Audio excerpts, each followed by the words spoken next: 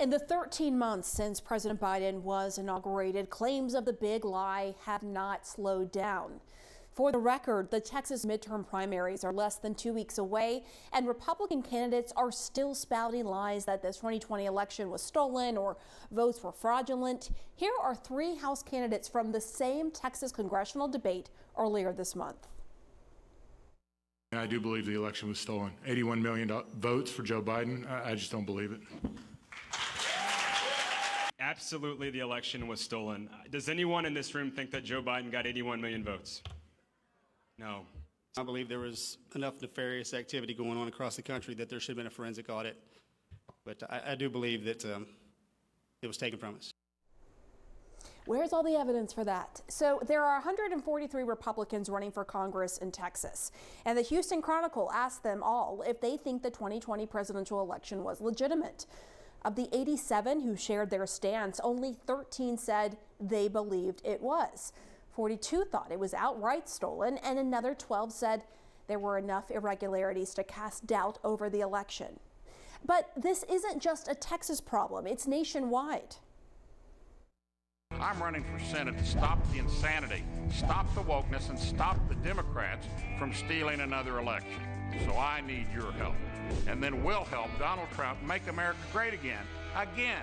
If you want to keep corrupt politicians from rigging elections, let's go. Georgians are sick and tired of weak-kneed, spineless politicians who won't fight for Trump, get to the bottom of 2020, and fix our elections. Well, if they won't do it, Mike Collins will.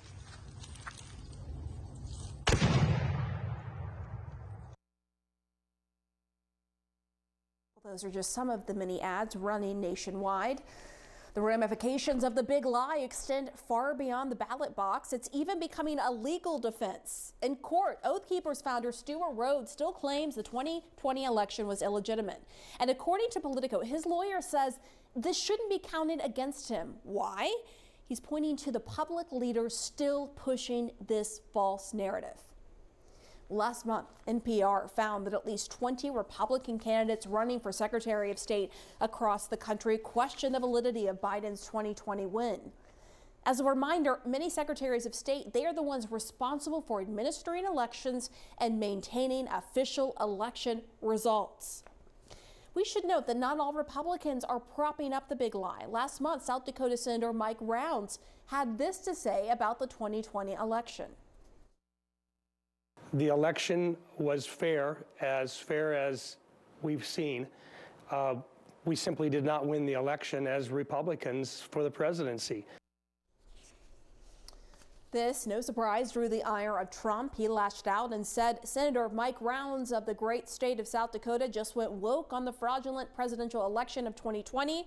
Is he crazy or just stupid? I will never endorse this jerk again. Senate Minority Leader Mitch McConnell came to Senator Rounds' defense, saying that he told the truth and that he agrees with him. It seems, though, public leaders in the GOP standing up for the truth are losing the battle against the election deniers. For the record, the big lie continues to be the litmus test for GOP loyalty. And come Election Day, many ballots at all levels of government are poised to be filled with election-denying Republican candidates who have a decent chance of winning in a fair and free election.